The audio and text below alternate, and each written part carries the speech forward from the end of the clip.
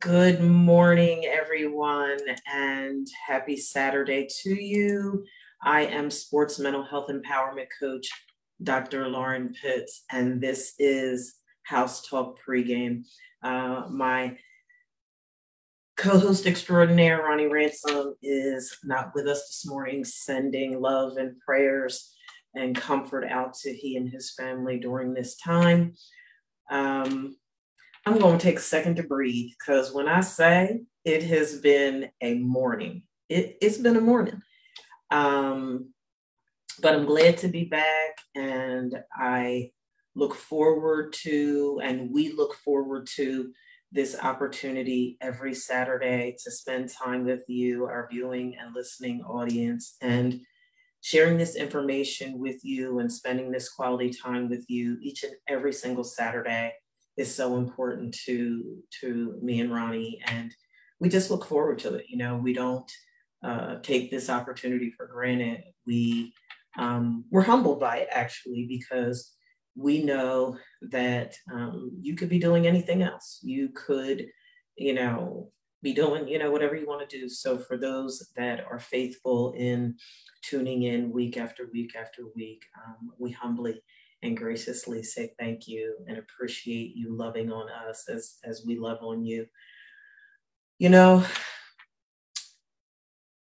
there is so much going on in the world right now. And in the world, when I think about just how important sports are to global society, really. I mean, there's athletic involvement literally seemingly almost everywhere in the world. And there are many, many, many, many student and professional athletes who have struggled with mental illness or who are currently struggling with mental illness. And what do we know to be true about mental illness? It is a very complex problem, and physical, spiritual, environmental, and relational health are equally important in having good mental health. And it's so important for parents and family members, coaches, teammates, trainers, the media, literally everybody that's invested in the athlete's success to understand both the mental health risks and the benefits to ensure athletes have the greatest opportunity for success and to enjoy participating in sports. Let's face it, folks, life is not always easy. And then when you add in that element of the pressure and the strain that is associated with athletic involvement or supporting a scholar athlete or a professional athlete, it can be taxing. It can be taxing on everyone that is involved. And that's why we share this information with you. That's what we're all about here at Pregame. We're all about educating and empowering and supporting and positively influencing the holistic performance of today's student and professional athletes, their family members, and everybody that's invested in their professional and their personal journey and really their life success. For those of us that are parents or the coach, the trainer, whomever, you want the person that you love and care about. You want this person that you're invested in to be successful. And, a lot of people don't like it when we say that it takes a whole village to raise a child. But the reality of it is that whether you like the term or not, it takes a communal effort and community beyond the context of the community where we live, including that, but the campus community or, the organization community. It takes an entire team to support the athlete and the team in which the athlete participates in. So if you struggle to understand mental illness and have compassion for those affected by it, then you're in the right place, because each and every week here on Pregame, we share powerful, and I give the disclaimer every week, albeit raw, it is raw. I don't see any value in sugarcoating things. I don't see any value in, as my grandmother used to say, mamby-pambying around these hard discussions that they're going on in our communities anyway. They should be going on in our homes. They should be uh, not tap danced around, but what do we know to be true? Some of the conversations that we have here on Pregame, they are not being had to the degree that they should be had in homes, in the locker room, in the community, in the school, in the department, in the organization. And we need to be having these conversations and not just talking about it, but the solution focused approach to putting systems and measures in place that help the scholar athlete and the professional athlete to be successful in and out of their sport involvement, because you're not going to be an athlete forever. There's going to be off season, life is going to continue to happen, and there are just things that need to be put in place, the solution focused strategies, if you will, that need to be put in place to help all of our athletes, and truth be told, everybody that's connected to them, to be successful. We want you to know that we share this information because it really is powerful.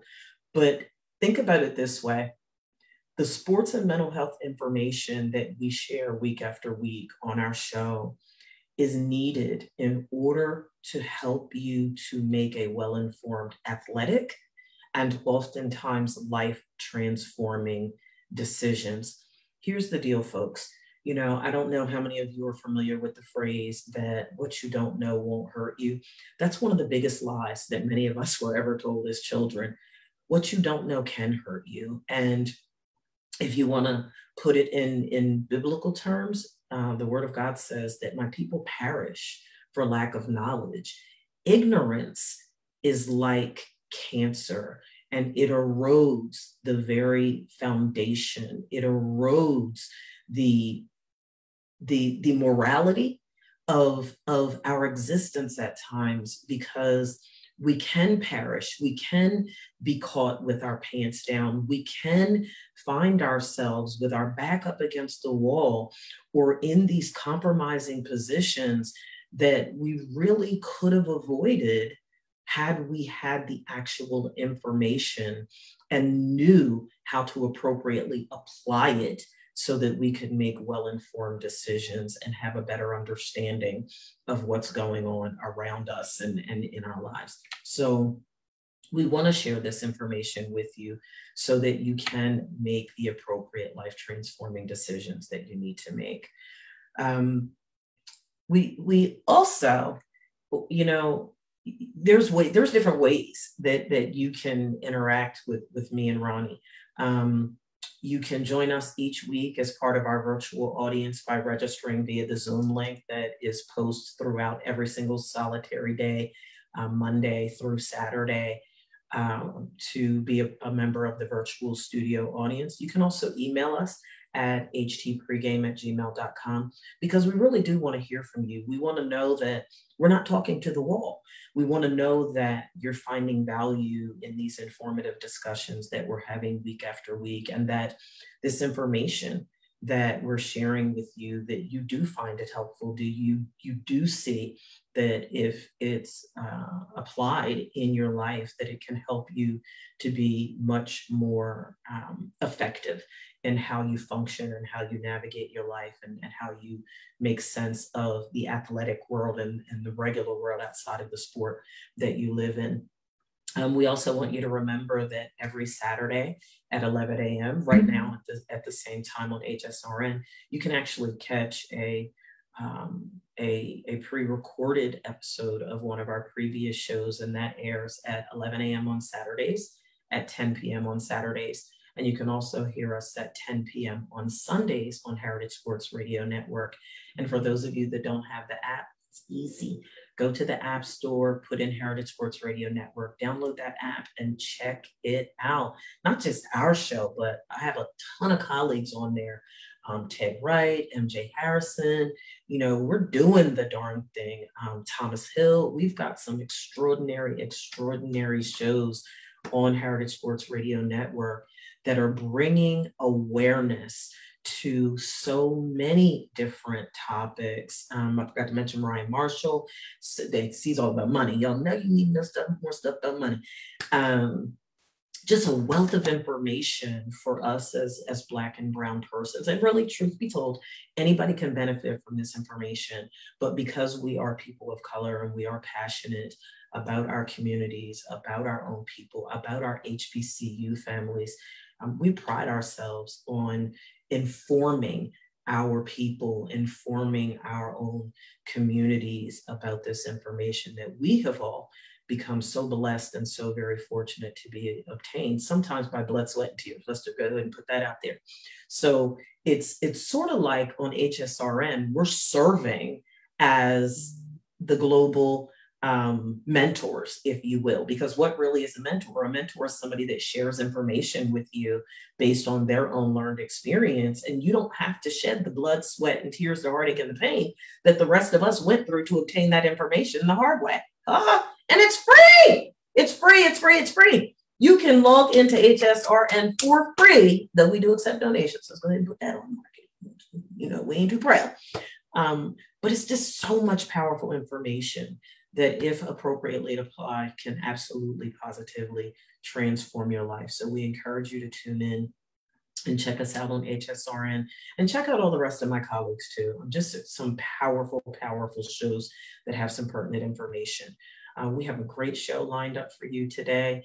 I'm hoping that in Ronnie's absence, I did invite a couple of guests that, and total transparency, you know how I get down. It was last minute, but I'm hoping that folks will be able to make the minor adjustments to their schedule to join me later on in the show to share some very pertinent information with you.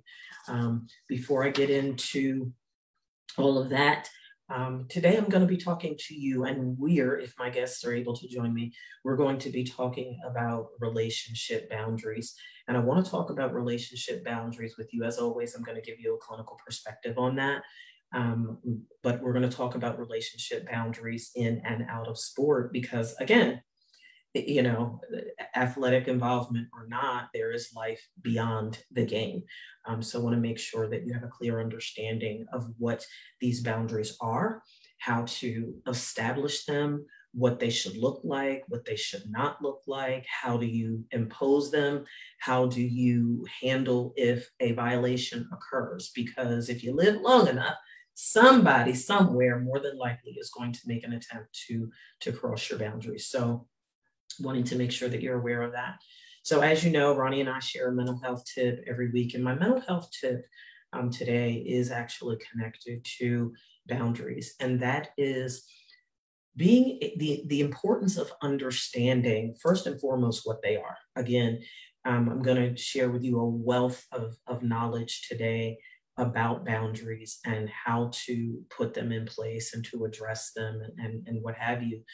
And not only learning about them, but also being able to humble yourself and acknowledge if you have an area of opportunity when it comes to putting effective boundaries in place, because it can spare you a lot of heartache and pain and suffering and violation if you get a better understanding of what boundaries should look like in your relationships in and out of sport involvement. So we're going to talk a lot about that today. That is the meat and the gravy of today's show. I want to bring to your attention, as you know, football season is back. We're super excited about it. Ronnie and I are diehard football. So I just want to share with you, in case you're not aware, the classic schedule is posted. So on tomorrow, Sunday, at 3 p.m. Eastern Standard Time, we have the Orange Blossom Classic on ESPN2, which is Florida A&M Rattlers, go Rattlers, go Rattlers. Got love my FAMU. Florida A&M Rattlers against Coach Prime against Jackson State. That's going to be a good one. It's actually being held at Hard Rock Stadium in Miami Gardens, Florida. That is going to be the game to watch. So I'm definitely not going to miss that. And then at 4 p.m. Eastern Time on ESPN Plus is the Black College Hall of Fame Classic, which is Grambling State and Tennessee State. Dang, that's going to be a good one too. So you might want to check that out. And then at 6 p.m. Central Time, we have the Red Tails Classic on ESPNU, which is Fort Valley State and Tuskegee. So dang, all the HBCU games tomorrow are going to be really, really, really, really, really good games. I'm going to tell you, I don't know if I'm going to get to that Fort Valley State game, but I am going to flip back and forth. I'm going, my focus is going to be on my Rattlers, but I'm also going to check out that Grambling State game because it's going to be an amazing, amazing game. I can't wait to see what it looks like. And did y'all see? Now, I think Ronnie and I talked about it next Saturday. So never mind. I was going to talk about that North Carolina Central game against Alcorn State. It was crazy. That game was crazy. But anyway, it's like I went to sleep and Alcorn State was winning. And then I woke up and Central had come back. And I'm like, wait, what the heck is going on? But it was a really good game. So football is back. We are excited about it and want to be able to talk about it week in and week out with you, on top of all the other sports too, because we got some great stuff lined up for you. But I'm going to go ahead and jump in. You know, when you think about boundaries, I want to give you some context about what boundaries really are, and I'm going to give it to you from a clinical perspective so that you have better understanding of what that's going to look like and feel like and be like when it translates into the athletic coach or athletic trainer or athletic teammate relationship.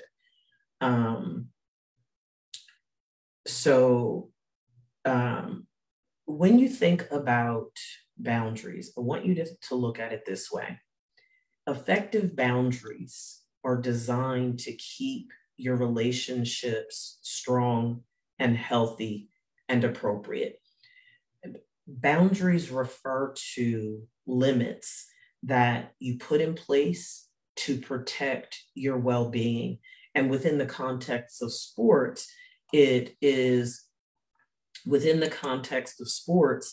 boundaries is put in place not only to protect your well-being, but also to protect the ethics, if you will, and the morality of the sport itself.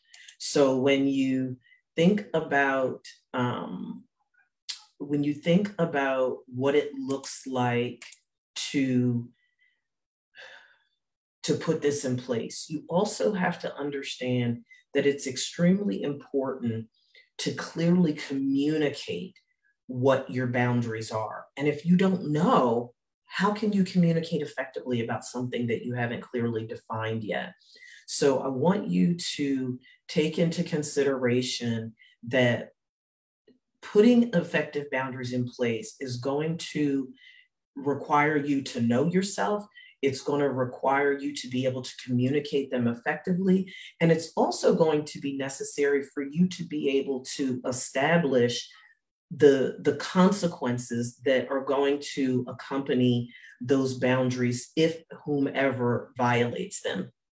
The reality of it is that by your ability to effectively convey what your boundaries are on and off the field or the court or the diamond, it creates this opportunity for other people, coaches, trainers, teammates, significant others, whomever, to understand what your expectations are within the context of that relationship. So here's the thing that you have to remember. In order to establish effective boundaries, you have to know yourself. I said that, and I'm going to keep saying that. How can you put something in place if you don't even know yourself? You have to know yourself, and you have to be able to communicate those boundaries to others and follow through with the consequences. Well, Dr. Pitts, what the heck do you mean by a consequence? It's real simple. There are repercussions and consequences for breaking rules. Well, putting boundaries in place is actually treated with a consequence, right? So when I think about some of the greatest violations that have been experienced in the athletic arena, I think about the hundreds of gymnasts that were violated by Lazar in the women's gymnastic team. It was 300 and I want to say it was like 360 some athletes that he violated over the course of his career with the U.S. gymnastics team. And then in addition to that, when you read that story, you find out that when the FBI investigated, there were false statements given. In essence, there was a cover up. It's like, what the hell? Who thought that was okay? Who thought that was a good idea? But here's the thing. What it demonstrated is there needs to be greater clarity in and out of sport. Look at that cute baby. In and a future Hall of Famer right there, folks. There needs to be clear boundaries that are established in order to be proactive in combating such horrific things from happening ever again. When you are able to put effective boundaries in place, what that conveys to others is that you have needs within the context of your relationship, and the boundary is requiring other people to respect those needs. You need to be able to say with great clarity when you are uncomfortable about something in that relationship dynamic, and don't feel bad about it. Here's the thing, Dr. Pitts, you just don't understand, I don't want to say something because I'm afraid I'm going to get benched. Nobody has a right to violate a boundary. There is no athletic involvement that is worth compromising you. And I get it. I know that these athletes out here live, breathe, and die these sports. But you know what happens when you don't have these effective boundaries in place and you don't tell when somebody violates? 10 years, 15, 20 years down the road, maybe even sooner than that, you end up in my office. You end up in Ronnie's office. You end up dealing with mental health issues and guilt and shame that you shouldn't have to deal with because you put more value in your athletic involvement than you did in your own well-being. And that's what boundaries are all about. Boundaries are all about the health and strength of the relationship, but more importantly, it's all about your overall well-being.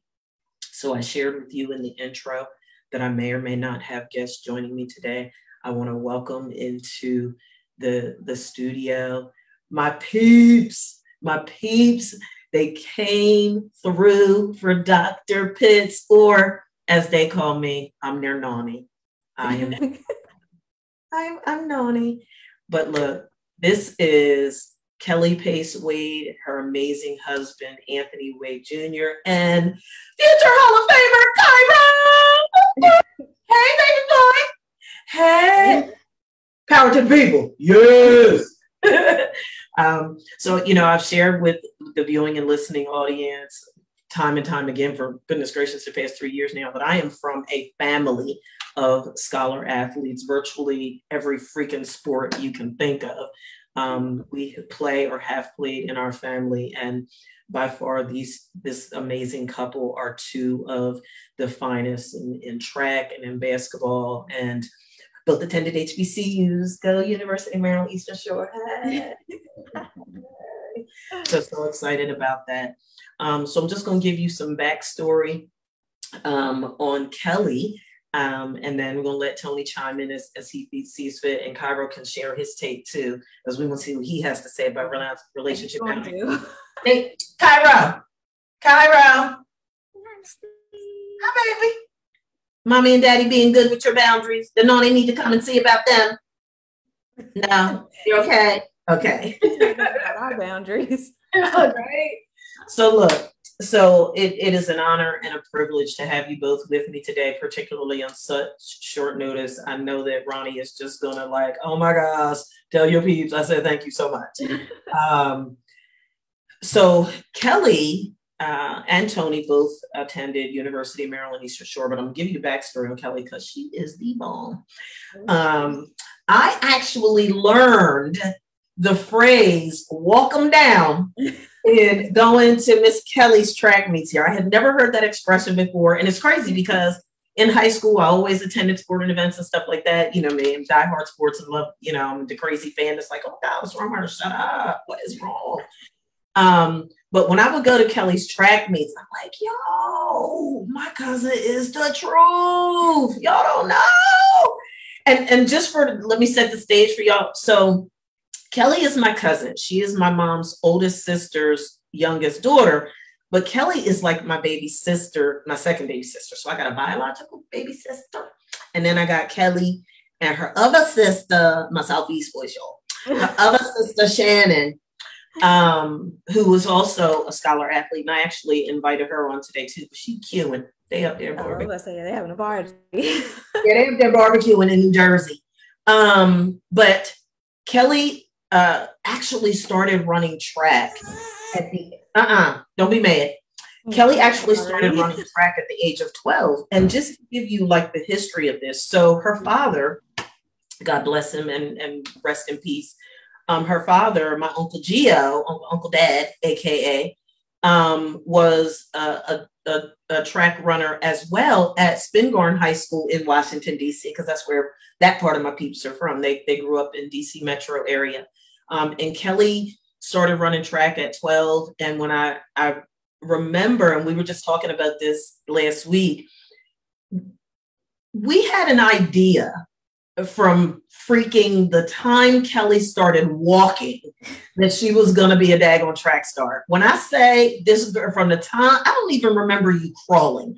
Like, this girl came out the womb and started running. She, like, I don't think she ever crawled or walked. She ran. She was like a daggone bullet around the house all the time. And it was like, what was the narrative in Aunt Pat and Uncle George's house when it came to Kelly? Kelly, stop running. Kelly, stop running. Kelly, stop running. Kelly never stopped running, y'all. Kelly never stopped running and started formally running track at the age of 12, ran for Frederick Douglass High School in Upper Marlboro, Maryland. So shout out to Douglass High School and all of the athletic folks there. Kelly broke the school record for the 400 meter at Frederick Douglass. And I didn't get a chance to check, but I think you might still hold that record. One of them does. Yeah. Like, still there. I checked like last year. I think one of them was still there. Yeah. Cal was beast mode. And it's like, okay, Cal, see you. I'm surprised. But here's the other notable accomplishment. Kelly was also the Maryland state champion for the 400 meter. Kel, do you remember what year it was you went to the Junior Olympics? Didn't you and Shannon go to the Junior Olympics in like Oklahoma City or somewhere one year? It was Nebraska. Oklahoma yeah, that was the year after my freshman year. Mm-hmm. Because that freshman year we won states, we won the team states, mm-hmm. and then that summer was Junior Olympics. Yeah, like I remember that. We were so hyped. It's like, I was so hyped.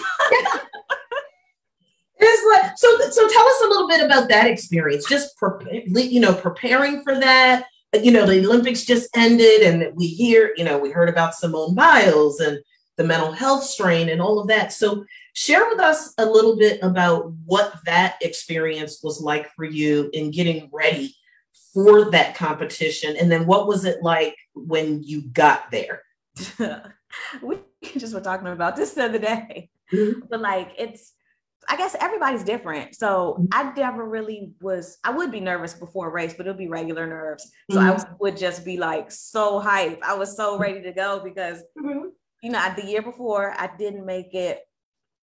And then like the year before I was disqualified. It was like I qualified, but then I got disqualified after for stepping on the line. So it was like everyone every year is like really high expectations. And I never would make it. Something would always happen. So this was the first year that I finally made it, and I won region. So everybody was so hyped. I was so ready. Yeah, like, Family was hyped. Like, yes. The biggest part was getting the money together to go, because I remember we like made this video. I remember all of that. Yes. We stood on the corner the whole team, we stood on the corner for money with buckets, like we raced cars. Please, look, we'll work for money.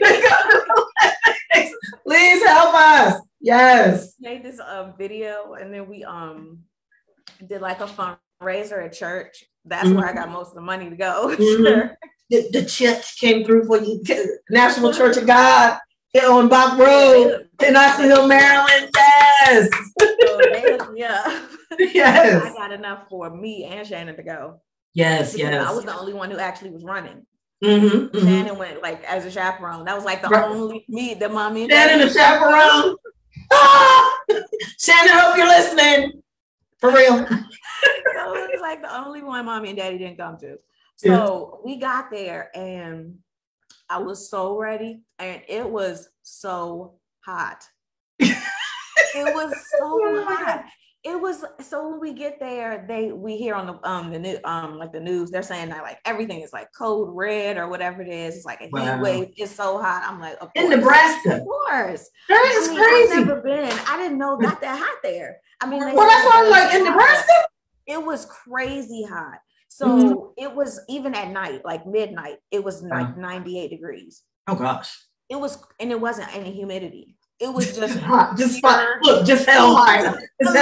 It's hell hot. Like it was, they had like ambulances on standby at the meet because people were, of course, dehydrated and passing out. Yeah.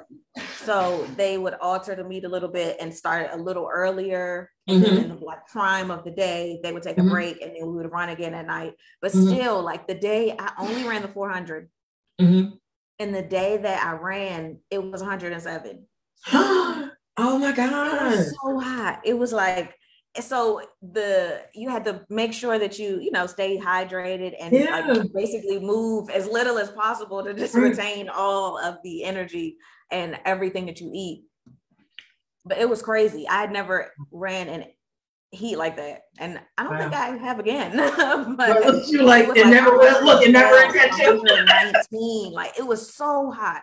Yes. So the day that I ran, it was 107, and I did horribly. And I couldn't figure out why. Like I was so upset. Because you were melting. I couldn't figure out why, even though it was really hot. It was like I prepared. I prepared as well as I possibly could. I didn't feel overly stressed about this. I was like ready, like this is about to go great. I'm gonna win this race. I wasn't necessarily saying I was gonna win, but I was like really scouting the competition. I knew the times that I was running, and I was running faster every meet. So it was like in my mind, I was like, if I run a personal best today, I could get top 3. This is going to happen. I'm like, and then it totally did not. I'm gonna manifest it. I'm going to think it, and it's going to be so. The complete opposite is what happened. Like, I got on that track. They had, those big Gatorade, like the big ones that they sell Gatorades out of. They're filled with ice, like 4 feet high. Yeah. So they had those on the track, like right inside, filled with ice water and washcloths. It was crazy hot. So we get on the track. I felt, it was hot, but I felt okay. But I guess I was just so fatigued. The heat wore on me I didn't even realize until I was running. It was like I couldn't access the speed or the energy. It was just like, I did so bad. I did bad for me. Right. So it was like, and I just couldn't figure it out. As soon as I crossed the finish line, like me and like 3 other girls, immediately drop down and take our shoes off because it was like they were melting. Wow. It was so hot. Our feet were on fire. We snatched our shoes off. People immediately ran over to you with an umbrella and water and poured. It was like, oh my God. It was like running in hell. It's like, if this is what hell is like, I know I ain't going. So, I mean, I did really bad. I ran like, at the regional meet, I ran like a 56 something, which was a personal best for me at the time. And I was 15, I think. Oh, wow. And then at nationals, I ran a 58, which was horrible in my mind. And everyone else who knew me's mind. I mean, that's like 2 seconds is a lot in track. Yeah. It's the difference between gold or silver. I mean, 2 seconds could be the between first and last. Like, that's a lot. Wow. Yeah, I did horribly. So that was terrible, but it was a really good experience. Well, you know what the seat of the equivalent benefit is, you learn that you don't want to go to hell. Right? And I definitely don't want to go there. And you learn your shoes will melt. Right. And that's what I was saying. And that your shoes will melt. So it's like, what the heck? So look, so today, thank you, and then it's so important because, today's show is about relationship boundaries. And as you were talking, I'm visual. I see everything in life in pictures. And I was just imagining, in situations like that, I think back to the actual Olympics and when some of the athletes didn't do as well as they thought, and the coach or the trainer came over to them and hugged them or patted them on the shoulder and squeezed them and those sorts of things. And especially what that looks like, Yeah. Like, what does that look like? Like, what was your understanding, if you don't mind sharing, concerning the importance of maintaining appropriate boundaries when you were playing, when you were running track, or even for you, Tony, when you were playing basketball? Because when I think about basketball, every time you turn around, somebody pat you on your butt. You're like, hey, gotta see you linger a little bit. What's going on? But I say that in jest, but the reality of it is, what do we know to be true? There have been violations in the athletic world where coaches or trainers overstep their bounds. And when you reflect upon your athletic careers, did those conversations get had either by your parents or by coaches or trainers or by the athletic director? Did anybody ever talk about appropriate boundaries? Honestly, it comes down to the temperament of the player. It depends. Okay. That's where I would say personally it starts, because I mean, I can only speak from my opinion, but when you have an aggressive type player, like, I was a very aggressive player, a very aggressive person, things that I don't like, I don't really let happen.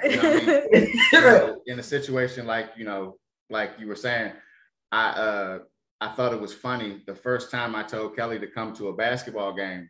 I like I said, I'm so full of myself. I knew, like, the game before I had like 35 points, like, within the 3 quarters. I didn't even play in the 4th quarter. So I just knew this next game was just going to be really good. So when I met her, I invited her out, and the first thing happened, I didn't play anywhere near my capability. Like, the first play of the game, I'm dribbling the ball. The dude like looks at me like a half court. It was like literally like a one-on-one situation. I like look up in the stands, like see and smile, and the dude steals the ball from me and he like goes and like dunks. And then like she's looking at me like, and then now everybody's like, why? What are you looking at? And I'm like, okay, I don't really know what just happened right there. I'm like, okay, that's just that play. Fast forward to the 4th quarter, I have like 2 points. She's like packing her stuff up, like ready to go. And I'm looking like, I don't want to do no more. I didn't even get to do my thing yet. It's like the game is over. Like, so that was like a disappointment. And that stuck with me. And the next time around, I'm like, okay, the next game that she comes to, I have to be very, very aggressive. So my coach is like, okay, this game, you're not really going to play that much because something was going. I was like, no, I got to play. Are you kidding me? I'm not going to take no for that. Now, depending on the coach, he may say, you know, you're going to have to sit down. But I knew in my heart that I had to prove something to my new girlfriend who's coming to my game for the second time. Now I'm not going to play. It's like, she's going to be like, what type of bum are you? So in my mind, I wait. So so my clinical interpretation, y'all got me crying. My clinical interpretation, seriously, okay, serious clinical moment. My clinical interpretation of what you're saying, though, is even though it wasn't overtly stated, you put a physical and an emotional boundary in place with your coach. Was like, yo, girl, I know what you're tripping off right now, but I'm playing in this game. Correct. This is my expectation, bruh. I need you to honor it, like right now. And I'm just saying, a soft-spoken person may have taken sat on the bench or not have, you know, wanted to play or something like that. Yeah. And that's what I'm saying. I sometimes it depends on the athlete. Like I can also give you another experience where I had in coaching. Me and my dad, we coached a championship basketball team. We went like 15-0. But you know, it's funny. My coaching style was from let me show you how to do this. My dad is more of an X's and O's. And so we were coming up with, you know, the coaching style used to be aggressive. You're in the person's face, you scream, you yell. So as time progressed, I was trying to teach my dad that is not the way certain things need to be handled when you're in a coaching environment. Because there is a time where you need to put a fire under a person, but there's also a time where you need to kind of feed to the person's ego and kind of build, but you have to play to the drama of the game. But the whole story is there was one time we were in a championship moment and my dad was using a coaching style. He was very aggressive with the player. And the player kind of melted down. And this is like a championship moment where this is one of our star players and he's melting down and we don't need this. So I then pull the player to the side and it's almost like a Jekyll and Hyde situation. I now play to his ego. Oh, come on, you're going to do great. Go out there. We're going to win this game. Coach is being hard on you because he knows we're going to win and we need you. And then that perked him up. And then once he went back to the game, he performed to the full level. But to me, that was because that personality, he was able to take it on and say, you know what, I want this. I'm going to now go and do good in the game. Whereas we had an opposite situation where our player was melting down and he couldn't come back from it. He literally shrunk into and this guy was scoring maybe like 15 points a game. He literally shrunk in a championship moment and we need him and we end up losing the game. And so when we look back, we always say that was because of the way that we approached that particular player. He should not have been coached like that. Did we lose the game because of that? Maybe. We won a game because of it one time, but one time we lost. So I'm just saying more so you have to look at maybe the temperament of the player and the temperament of the person for kind of those type of traits. That's actually a powerful point to make because, you know, when I think about those different dynamics that you described, the same thing applies in our personal relationships, right? People have difficulty saying that they're uncomfortable. And I wonder if in the case of the athlete that you were able to get through to that shut down with your dad, if the kid was just not comfortable saying, hey, Coach Wade, I can't function when you come at me that way, which was clearly a physical and an emotional boundary for him that wasn't clear and he can't function. Well, we see the same thing across all sports. We see that, y'all know me and movies, right?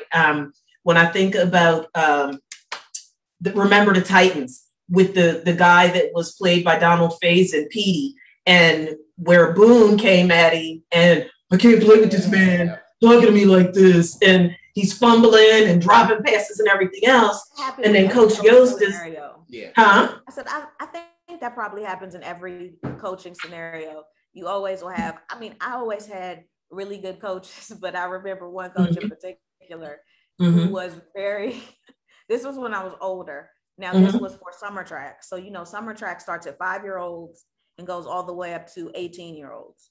So there's a wide range of, you know, but there's different coaches for different age groups. There was one coach who I didn't particularly mind, but I know that a lot of people did mind. He was very abrasive. Now he only coached the older kids, high school age, but I worked with him when I was a little younger because of, I was just good. So look, you can go ahead and say, we know. He was well. Go ahead. So I practiced with the older kids, but every other word was a curse word. Wow. All he did was yell. I mean, that's the way he was. And it was like, either you would be seriously offended by it, of course. And of course, if you're a parent in the stands at practice, hearing someone, because even though he's not the coach of the children are there. We're holding the practice together on the same track, even though we're not doing the same thing. We're on the same track. They can hear him dropping F-bombs and just like we can, you know. That's an intellectual boundary violation.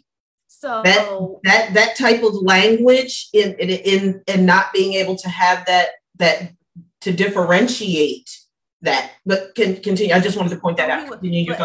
I always remember him. He was a good coach, but he had a specific coaching style. If there was a kid who was maybe, even though people always thought maybe I was quieter, so I was soft, but I wasn't. It didn't bother me at all. If he yelled at me, Kelly, you MFing better do blah, blah, blah, this effing try, you better run these GD times, I'd be like, all right. Wow. I don't have an issue with it, but that's how he would talk to you as a kid. But then another kid, if you screaming and yelling and cursing at them like that, they're having a meltdown, and they may not even be able to perform the way that you want them to ever. Well, you know, to that point though, I'll even take it to an adult, to like, you know, switching over to maybe a relationship. We're avid gamers, so we game really hard. You know, we're playing video games, and it gets very competitive. So there are certain times that when, you know, we're playing a very competitive game, you would expect, you know, a certain level of competition. So there may be things said or something. You know how it is when you're competing in, you know, any sport or any. But this example, I noticed when we first started gaming. You know, again, maybe this was a boundary that I crossed. I'm used to being a leader. When it comes to being on the court, off the court, I'm a leader. So when we're playing a video game, in my mind, I'm the leader. I am the leader. You know, and I don't even mean to do it. It's like, okay, we're playing Call of Duty. You want to go right? No, the team says we're going left. Who's the team? I'm the team. The team says we're going left. And so what I noticed in doing something like that for years, it took me maybe about 2 or 3 years to pick up. Every time now we play a video game, it's a somber time. I'm like, why are we're about to play the funnest game on earth? No, because you have to basically, I'm playing with both controllers.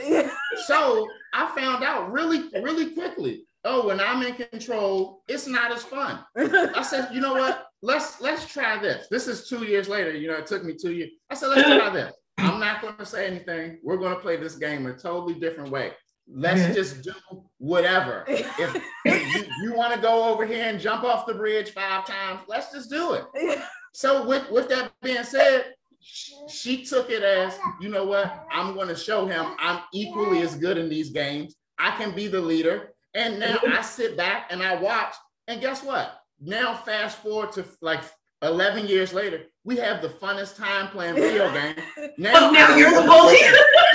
She's the leader now. Whenever we play the game, I'm looking like, okay, so are you going to lead us to this place or this? Now, it's just, to me, a boundary that was now figured out by me. Like I said, at first, it was one thing. It was my way or the highway when we were playing video games.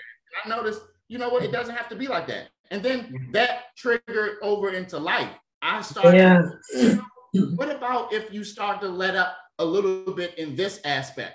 Oh, you can do this. You can do this. I'm just saying, to me, you have to have an open mind to certain things, to let these boundaries be in place, or Yeah.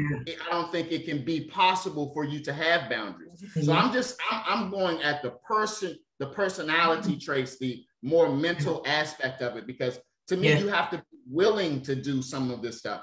And if you're not, you know, it's just, to me, it's just like talk. Yeah. And when you say that, Tony, it reminds me of literally a conversation that I had yesterday. And this brings in the power dynamic between coach and athlete. So I know that you're both in a position to speak to this.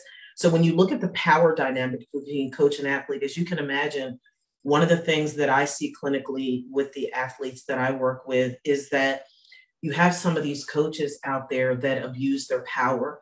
And that's particularly concerning when you talk about the athletes that melt down, because to melt down under that type of coaching style tells me clinically there's something deeper going on. The horror of that type of dynamic is that what I'm learning is that there are coaches who are predatory at times, right? They pride themselves on targeting the weaker vessel on the team. So even though this athlete may have extraordinary athletic ability, emotionally they're vulnerable, and that puts them in this very compromising position.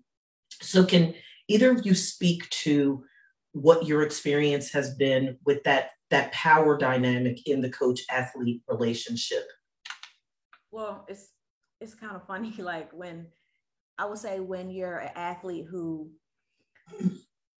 I mean, even though on a far smaller scale, but when I was in high school, I was one of the top track athletes at the time, in the state anyway. So you, as an athlete who is good, or who, you know, is at the time, or, you know, and whatever, there's a lot of pressure for you to be good. Even if people don't necessarily mean for it to be. So like, I remember the first time I got injured, and I did kind of get injury prone eventually. So when I tore my meniscus, I remember that, was my senior year. So it was like the worst possible time for it to happen. So it wasn't, I remember exactly when it happened. We were in practice, and it was like a Saturday morning practice or something. We were just doing warm-up drills, regular. And I felt the pop.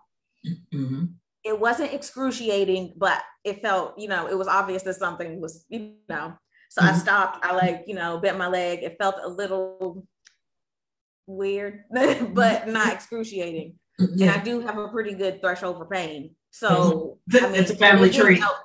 It didn't outright, it wasn't like a sharp, you know, it just kind of felt weird. So I was like, and so then I just kept going. But it was right before championship time.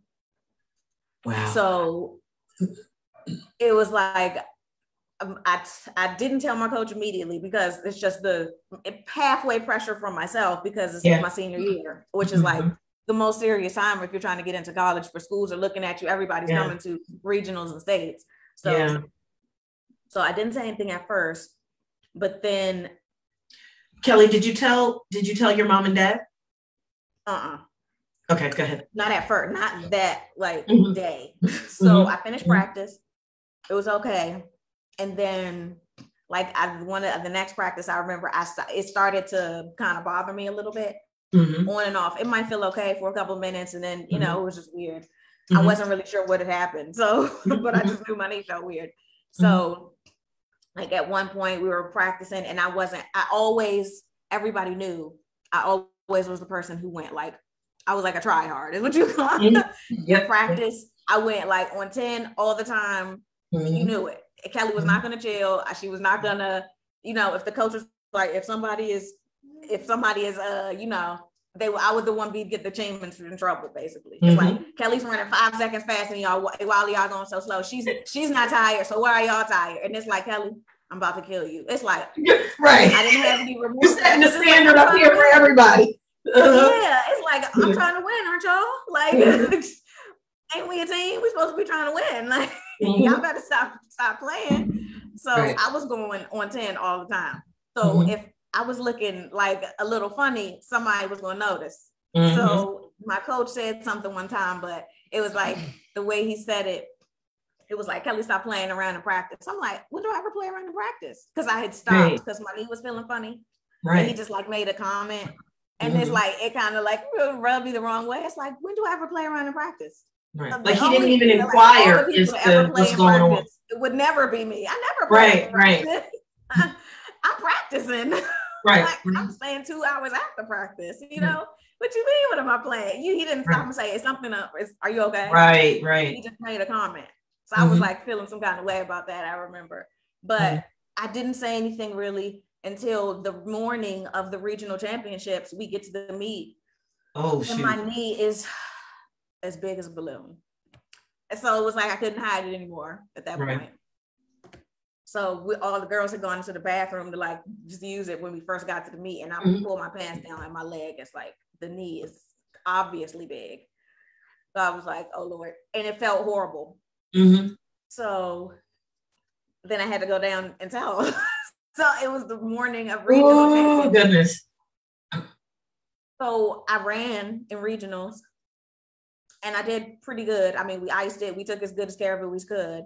I went to regions. I won regionals and we went to states, but I didn't win, but I got like second or something. It was like, okay. But then I had to take off the torn meniscus outdoor season.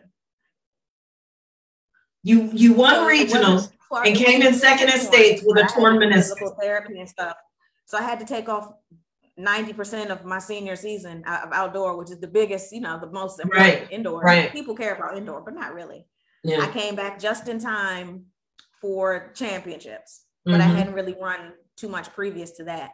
So I did like mediocre at best. So all the schools that were looking at me, the big schools, it's like it dwindled down to not much because I didn't really have a season senior year. And then once I got to Eastern Shore freshman year, I tore it again. So it was really hard then because I was on scholarship. And when you're on scholarship, you feel a pressure to do anything, no matter what. You know what I mean? It's like you're at the mercy of the school. Like if my legs fall off, I'm gonna run, right? It's like so. I told the coach that my knee was feeling funny. I remember, and he told me to go see the trainer. The trainer took me to go get an MRI, and it was torn again. Same one that I had just done senior year, because it was like I probably rushed coming back, but I had to run outdoor season like a little bit. So I could get some times for schools to look at. So let me ask you a question about that. Ran me into the ground. He didn't really seem to care that I was injured. And it was like, it became a headbutting thing with the coach and the trainer. The trainer saying she really shouldn't be running her meniscus. It wasn't fully torn again, but it was like, if you keep running her, it's going to tear all the way. And he just was flexing. So let me ask you, so let's go back to high school pressure, and then I just quit. Right. So in high school, so, you know, we clearly defined the track coach at UMES. Did you feel that because what you're describing is, again, the violation of the physical and the emotional boundaries between coach and athlete. But what I appreciate you saying is that the trainer respected that this athlete should not be running. Do you find that trainers, will they stand up for you all more frequently than coaches that are like, no, you gotta. But honestly, the coach is going to outrank anything. It's like they can say something, but they're just like they may be even a student. You know what I mean? Some of the trainers, a lot of the trainers were students. So now, this is 2003. So I would think things have changed maybe in that. But our coach was he was a very hard coach. He practiced us very hard. And not that that's bad. I expected it. I'm going to a D1 school. I'm expecting the practice. We did 2 days. It was really hard. But I mean, I didn't have a problem with it. I didn't really I felt okay. I mean, I ate a lot. I gained a ton of weight, but it was muscle weight because all we did was lift and run. And when I ate like a football player. It was to replenish because all we did was just We ran. I remember you. Yeah, you was straight rock back then. It's like that darn. It was like Kelly, your body for days. I went from 115 to 130. Mm-hmm. And it was all muscle. In like a couple of months, because we used to have weigh-ins. Mm-hmm. But it was hard work. So my knee, so after that, it was like I felt so pressured to run, but at the same time, my knee felt so horrible. Like it was so painful. I was just so stressed about it. I just was like, I guess I'm done with track. Wow. So Tony, I came home and I took that semester off. Yep, I remember that. And then I went back just as a regular student. Yeah.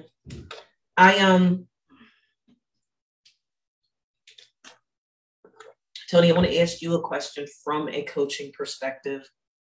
When you started coaching and you look at the coach's responsibility for maintaining appropriate communication boundaries, physical boundaries, location boundaries, and we haven't even touched on sexual relationships. We'll get into that in a second.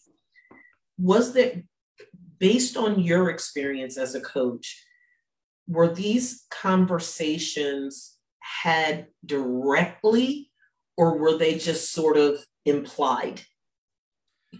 That depends on what type of group you're coaching. Like, I've coached from a younger where there's, like 4 or 5 up to, adults. So, when you're dealing with adults, it's different than dealing with a 4 or 5-year-old. There's certain things you can, run past an adult in, the sports, it's kind of, to me, it's almost like, when you're dealing with the adults, you kind of have to watch egos and things of that nature. Yeah. So when you're dealing with a little kid, there's a certain level of ego, maybe when you get to maybe the, teenage, because now this kid wants to be a player he's seen on TV and this and that. So there are those things you have to deal with. But I think, honestly, when it comes to that, that's more so when you're dealing with adults. Or older age group in coaching. Okay. I mean, I just remember, coaching is so different at this point. It's a different level now, to me, honestly, because like you have, whereas Boys and Girls Club, they now have allowed AAU basketball teams to now go into the, Boys and Girls Club. Oh, wow. When I got into coaching, I started with Boys and Girls Club because it was almost like giving back to the community. You give kind of teachings that you weren't taught, and you give back. So now you can have a kid that may, all he needed was your voice, and now he can become an NBA player or something better. Maybe he even becomes a better man. That is kind of what you aim for. But now to me, everything is just about money and winning, and you can't even really get the kind of. I'm not saying that people still don't give those type of teaching and positive messages, but it's a different level of thinking in the world and mentality these days, where especially with sports, it's like everybody wants to be what they see on TV, and you see this and don't think you have to work hard to do it. Right. So those are the type of things in coaching that we used to look for. I mean, me personally, and this is going back to speak on the power of coaching. When I was in high school, my coach and my dad, they used to get into it a lot because my dad was a coach too. So I was going to ask y'all to speak to the parental aspect of it. Go ahead. And I can go even further. I remember when my dad coached me, there was a time where, I would have to perform, because when I show up to the gym, I'm in the starting 5, people thinking it's because of my dad. That's not the case. I'm in the starting 5 because I'm better than you. So this was on my mentality through life. So now, any gym I go to, I have to prove to somebody, even now. And she says all the time, who are you talking to? You're like, you think like, you have to make something up in order for, your fuel to get running. I was the other day and some guy just looked at me and I said, oh, you know what? This guy must want it with me. He must want to eat. That shows that, he wants. But I think, like I said, it goes back to a mentality and a power perspective. But in high school, my dad and my coach used to get into it to the point where the coach used to bench me because he was mad at what my dad would say. So we would lose games by like 15, 20 points. And again, this is, a basketball X's and O's, but he used to run a zone defense and we're losing by 15 points. So we would be losing and we're just sitting back waiting for the team to now just come and punish us more and more, as opposed to running a man defense. And now we can check and let our individual defensive skills show. And we had individual defenders. So he was basically forcing us to do one thing because that's what he was taught throughout. His ego got it, and he started power tripping off the ego because he was mad at your dad. Wow. Challenge him on things of that nature. And then, I would go from being into the starting five to now I'm not even playing the game. So I go into my 11th and 12th grade year where I'm looking to, get college looks and things of that nature. Yeah. And him and my dad are beefing to the point where some days I know I'm going to go in. He would even put me in with 44 seconds left in the game. That what used to be the worst. Wow. And look down the bench. Hey, Tony, you want to go in? It's like, no, I don't want to go. But now I don't want to say no because I do want to go in. And the funny thing is, in those 44 seconds, I used to come in and still score 2 or 3 points. So that was the thing. So in my mind, I said, you know what? The second that I become a coach or I get away from this, I'm going to have a totally different perspective because in a way, that was a way of mentally abusing me for a problem that he had with my dad. Yeah. Like I will say, that strengthened me going forward. That always lingered in the back of my mind. Any gym that I stepped in from that point on, I said, you know what? I got to be the best player in this gym because I'm not going to give the coach a chance to even say or power trip me because if he does, it's going to look bad on him. Yeah. And I'm just saying the power of a coach is really strong. And becoming a coach, I realized that. So what I used to do was I used to try to empower the player by good things, by also being 100% real too. If you're coming out here and you're trying to play like Allen Iverson or Kobe Bryant, and that's not what you do, I'm going to show you and tell you that's not what you do. Now, how you go about that, that's fine.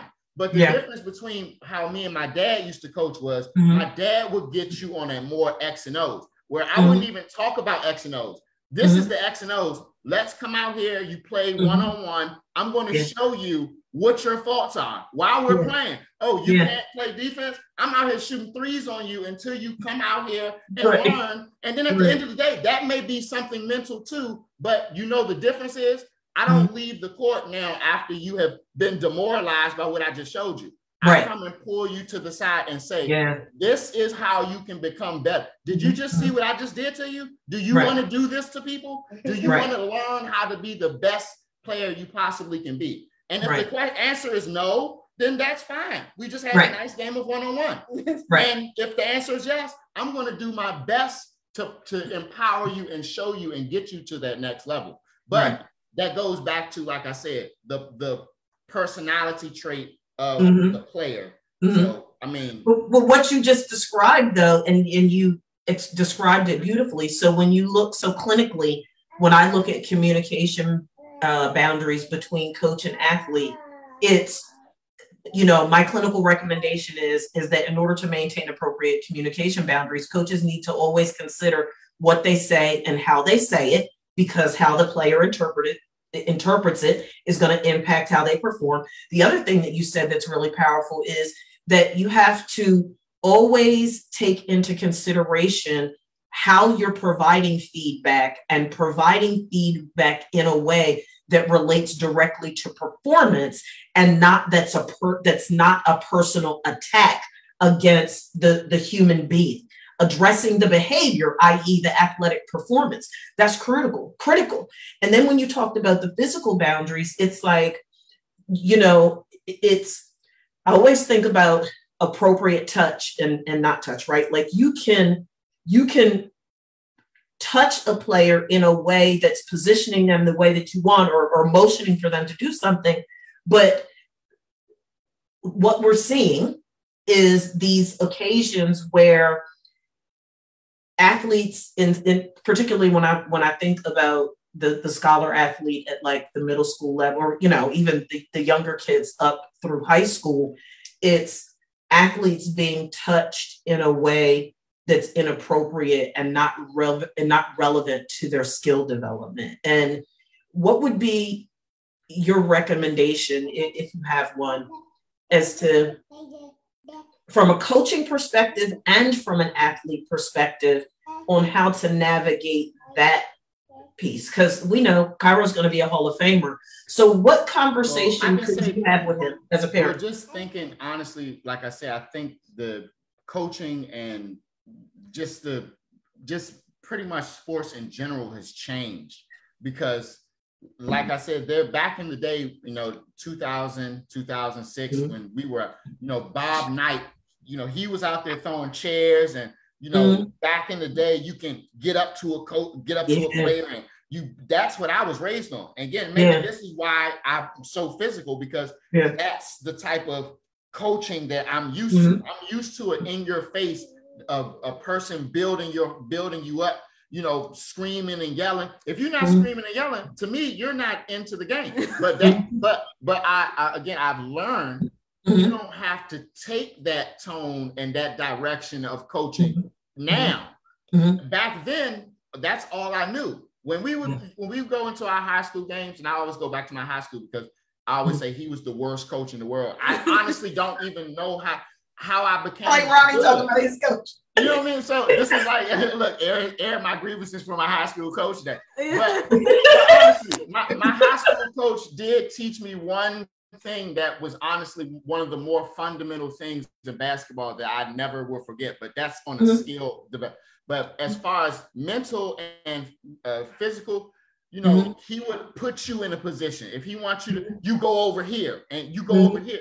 And you can, like I say, you can do that to younger. You can't do that to a college athlete, I mean, unless you're on scholarship. And sometimes I see that too, where a coach is very physical because, I know that you are on scholarship, so you're not going to punch me. You're not going to. But then there's, some of them people that just don't care, or they're so good that they can do certain things. Right. But like I said, I've learned from watching that and watching that power. If you really want to coach someone good and coach, you have to literally be in the trenches with them. That's to me how, you can be a bad coach, but if you're there in the trenches with them, just that emotional support, that love, that just, oh my God, he's still showing, he may not know what he's doing, but even with that level of support, if you're emotionally good and supporting, that can go so much further with even how you build your development with players,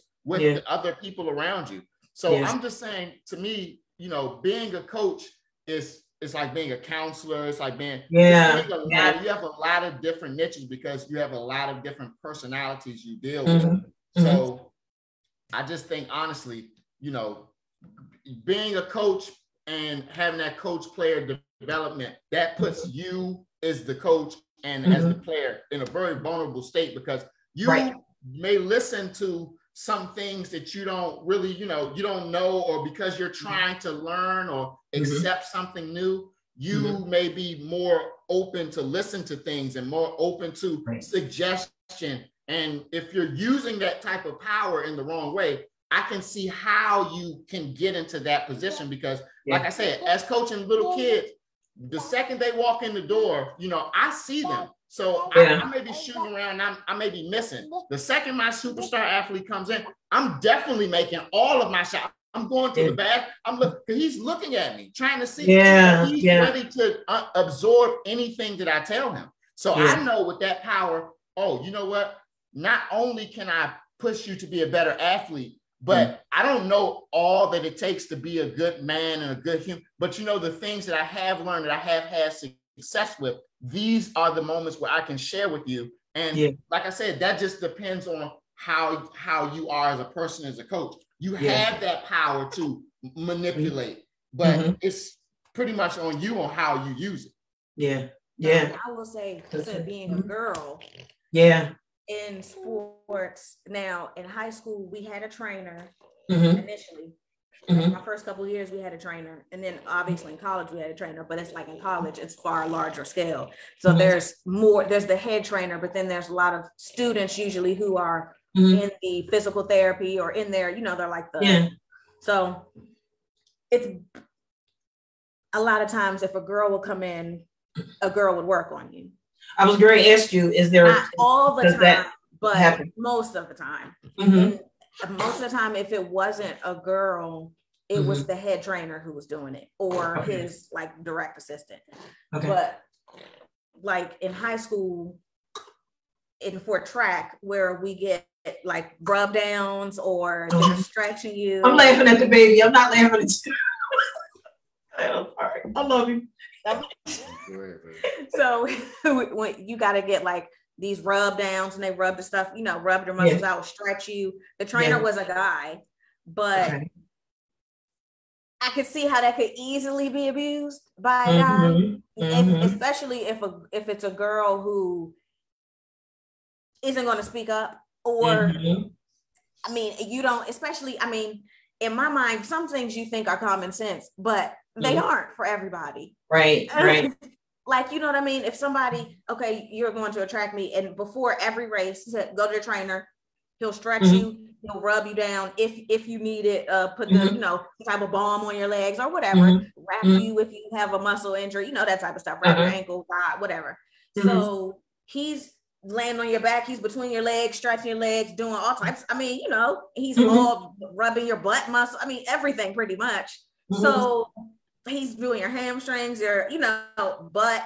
So it's like, if you don't know, it's like, in my mind, you should know, but I guess because I've run track for so long. Because the touch, I would imagine, is very different. It's like if it's like, okay, you stretch, your trainer stretched you, and it's like, okay, you don't know what a stretch is supposed to be like? I mean, this is how they stretch you don't at know. school. Yeah, it's like, you thought that was okay? I mean, what I mean? It's like, you think it's common sense, but maybe not.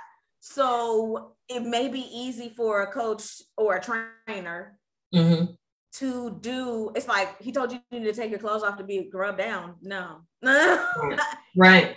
So let me ask you this. But you would not what has to happen. There are timid athletes that would they would just go, they don't know, and they just go along with it. And it's like, you come back. Oh, where were you at? Oh, I was in the locker room over there. Why? So I mean, at a track meet, usually you're outside.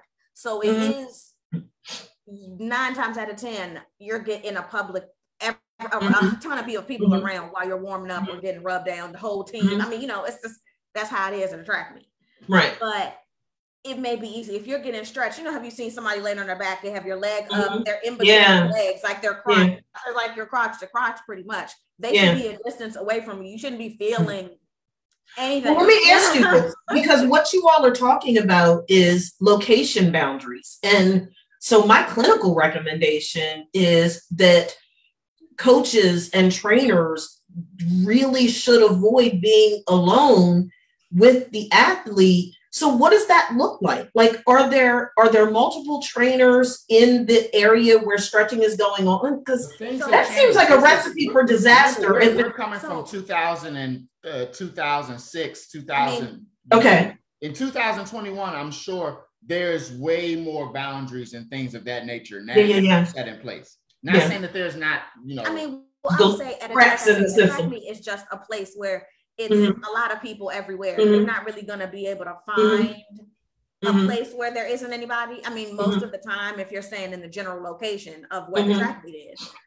So there's usually a general warm-up area. People are running. I mean, there's not really any secluded place probably that you could go. And now, like in 2021, if you're like a coach, like I said, if you're very aggressive and, you're touching and physically, or you're in someone's face, someone's going to pull their camera out on you so quick, and that's going to be the last time that you do that, because those boundaries can't be crossing them. And I hate to say it, but maybe that's a mental thing too, but I think that has softened everyone up, even in sports. Sports is a little bit softer now than it used to be. And we can go to facts. I always go to facts. Look at the NFL. You can't hit people coming across the middle or do anything. Flagrant 2 foul. A flagrant 2 foul in 2001 is not what a flagrant 2 foul looks like in 2021.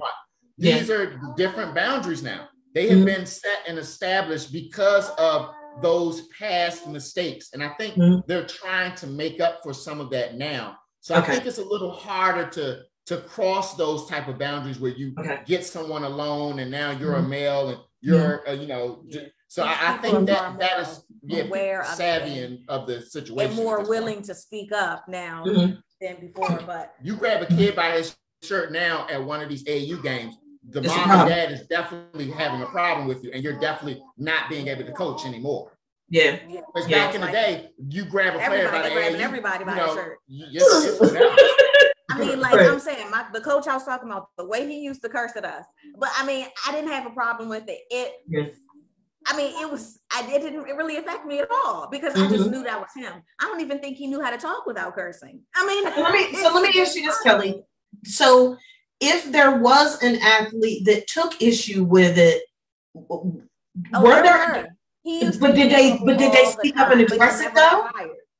Really? Did actually. I think he actually might have gotten fired eventually later on because he did actually. I think he was actually a teacher as well. Wow. Okay. Now I don't know if he was like that as the teacher in class, but as a coach on the field, that's the way he was. And I knew. I mean, you could just as soon as you come in, he had a big mouth. He was the loudest voice you heard. Just curse. And I mean, that type of coaching, any type of a coaching worked for me. Okay. Because I just was so eager to get better. That's all I cared about. I didn't care what you said. I mean, I didn't care what you said. I know what you mean. I never felt like anybody crossed the line with me. I mean, everybody that I had was coaching me. I felt like they genuinely wanted me to get better. No matter the style, they may be a little harsher. They may be a little softer. They may be, I mean, I was just trying to get better. Whatever you had to say, I was about to listen. Now, if you did something weird, then it was a different situation. But I never had that situation. Of anyone trying to cross the line with me, except maybe a boy on the team who you could easily punch. I mean, you know what I mean? Not a coach.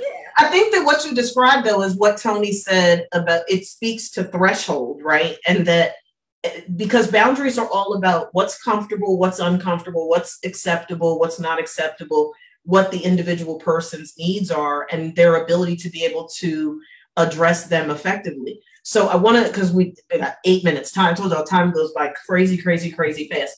But so I just want to touch on, so I'm not going to go into detail about the sexual boundaries because it's freaking Captain Obvious.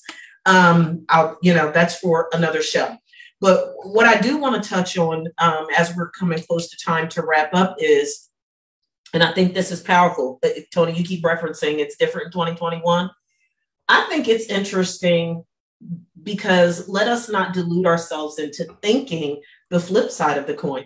I believe that there's also occasions where athletes violate the boundaries, especially perhaps at the high school and the collegiate level. You can't say that it's not applicable at the professional level because, sexual harassment is sexual harassment and all those things.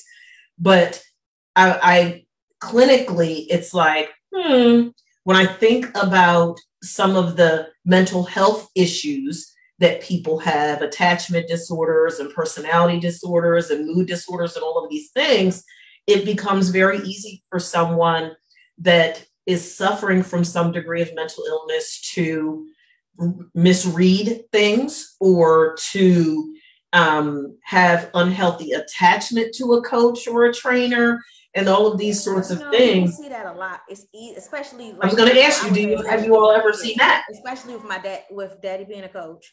My dad being a coach, there was a lot of times, but that's different because I guess if my dad was a good person, he loved to help kids, and you didn't do anything. But if the coach is someone who you don't know what their character is or their moral, I mean, you would have oftentimes, even in high school, which I always thought was funny. He never minded. You don't want a boy to spend the night, but if they were on the track team, and it was for him. So he would always be having some of the kids on the team coming over. My mom is making all these snacks, and not just for me. Doing what auntie do, feeding the food. Half the team's parents don't come. Don't send them with no food, water. They send them to a track from 8 a.m. to 8 p.m. with no food, water, or anything. I have $5. It's track. You need a strict diet. Yeah. Anything? They didn't give you anything. Okay. Right. So now we're providing all of this food for the team, whoever doesn't have stuff, and they need rides, and they're coming over and they're with my dad all the time. It's like my dad is their dad, you know? Right. So if he was to abuse his power, they're coming over our house all the time. Who knows what he could be doing to them if he wasn't, you know? But if he wasn't a good person. Players, like you said, the player's perspective, that once I did become a certain level of good, I realized there were things I can get away with. I'm not running as fast as the 12th man on the team when there's coming to practice and stuff. You know, so like when she said the players would, you know, run and do, if there was a time, oh man, tonight I'm not gonna go to practice because I just don't feel like it. Now, as a good player, you always want to do that. But I knew I didn't have to do certain stuff because I knew my coach wasn't going to get mad at me or yell at me because I knew he needed me in the game. There was, you know, those coaches that they literally, if you're not there, if on time, you're 1 minute late, it doesn't matter if you're good, if you're bad, you're done. So I'm just saying, there are things when you become a player, you kind of, oh, you know what? I walk around campus totally different than the 12th man walks around campus because I know, you know me, you know, when I come, I don't have to pay for food when I go into the cafeteria. Right. Ronnie used to talk about that all the time, how players got preferential treatment. The starters. I just literally used to walk in like, you know, people swipe their card. Oh, I haven't swiped my card in 3 months because I'm just looking at the dude and he's opening the door. Whereas a guy may have paid his full, you know, and now he got to come in or something. So with missing classes and homework and your grades. All types of boundary violations.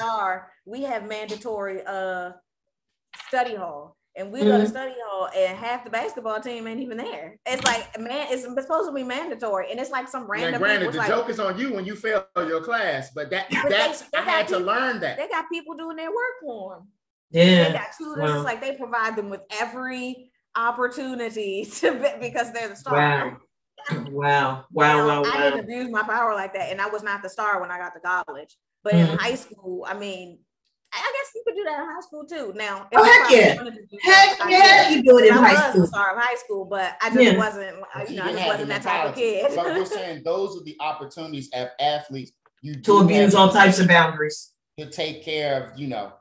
There was other people like, even, I'm not gonna lie, even when it comes to like, and to be honest, dealing with girls or something like that, you would think, oh man, when we walk into a place or something, you know, the girl may be over here minding her business, but because I feel as though I am, you know, a certain way, I'm basically the king on campus.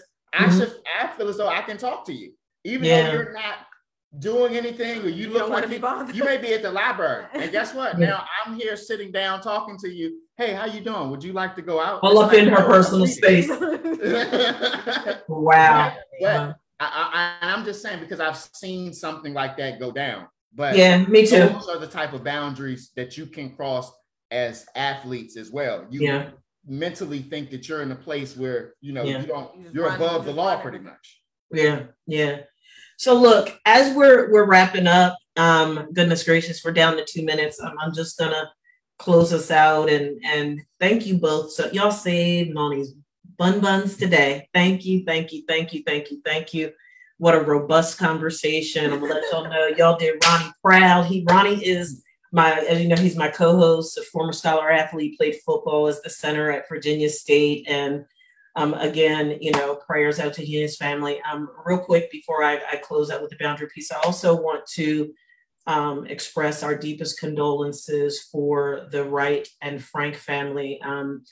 Our coach at Salem High School in Salem, New Jersey, where I am from, our head football coach lost his mother earlier this week. So our deepest sympathy and condolences out to Montre Wright and the Wright and Frank family for the loss of Montre's mother. And he already knows if he needs anything, I'm only a phone call away. Our deepest condolences, and our prayers are with you. So sorry for your loss. Prayers out to Ronnie and his family as he's trying to get some things taken care of. He had a last minute emergency that he had to deal with. Look, folks, it has been a fantastic show. I am so thankful and so grateful that that I hail from a family of scholar athletes, and that Kelly and Tony extended so much love and grace in bailing Noni out today and looking out. And I really appreciate it. A very powerful, powerful conversation. I could not have done this without you. It's kind of hard to talk about boundaries when you talk these, and I've done shows by myself, but not with this type of topic, right? It needed to be this fluid exchange. The highlight that I want to give to our viewing and listening audience as we wrap up is that I want to make them aware of when boundaries begin to erode, right? So it actually starts very simple. It's in, engaging with, athletes and coaches and trainers, friending each other on social media and sharing phone numbers and having conversations that are not athletically related, and finding time alone it's like, be careful about giving rides when it's just the coach and the athlete and that sort of stuff, especially, it doesn't make a difference nowadays which sex it is. It's just not wise to do that. Sharing personal email addresses, corresponding about things that have nothing to do with sport, sharing gifts that are beyond, that appropriate level of funding. Be mindful that when it comes to these boundaries, it's all about social, emotional, physical, verbal. And, as you said, we've had to deal with this whole sexual piece for years and years and years now. So we can't, dismiss that as well. But the bottom line is there has to be conversation about it. There has to be clinically what we call psychoeducation. There has to be information that parents, to your point, Tony, parents need to be actively involved and understand that athletes need to feel a level of comfort in advocating for themselves and asserting themselves and feeling safe to be able to do that. Parents need to create a safe space for their children to disclose to them that something may be going on that they're not comfortable with. And everybody has to be accountable and take responsibility for this. Because it can do a significant amount of damage when these boundaries are violated. They have to be in place. They have to be understood. And to Tony, your point, there has to be consequences for these boundary violations in and outside of sport, but particularly within the context of sport. Being a superstar in sport is not, doesn't mean that someone has a right to violate you, and it doesn't mean that you have a right to violate. There has to be mutual responsibility across the board. So thank you so much for joining me today. Folks, that's it for today. I am sports mental health empowerment coach, Dr. Lauren Pitts. This is HT Pregame. We'll see you back next Saturday. Thank you, everybody. Have a good weekend. Bye-bye. Happy Labor Day. Bye, Noni. Bye. Bye, Cairo. Bye, Tony.